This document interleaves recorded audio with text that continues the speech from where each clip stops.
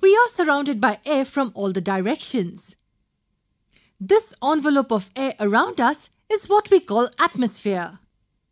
Does air also exert pressure on objects on the Earth? Air is also being pulled down by the Earth's gravitational force. This force applies pressure on the air in the downward direction. The pressure exerted by air is called air pressure or atmospheric pressure. Did you know that the atmosphere is divided into different layers? The atmosphere is divided into 5 layers, namely the troposphere, stratosphere, mesosphere, thermosphere and exosphere.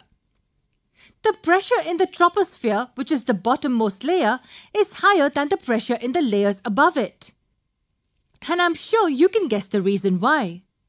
This is because the weight of the air above the troposphere is greater than the weight of the air above, say, the stratosphere. The air pressure also acts in every direction and not only in the downward direction. And finally, just like the pressure in liquids, the air pressure at a particular height above the Earth's surface is same in all directions.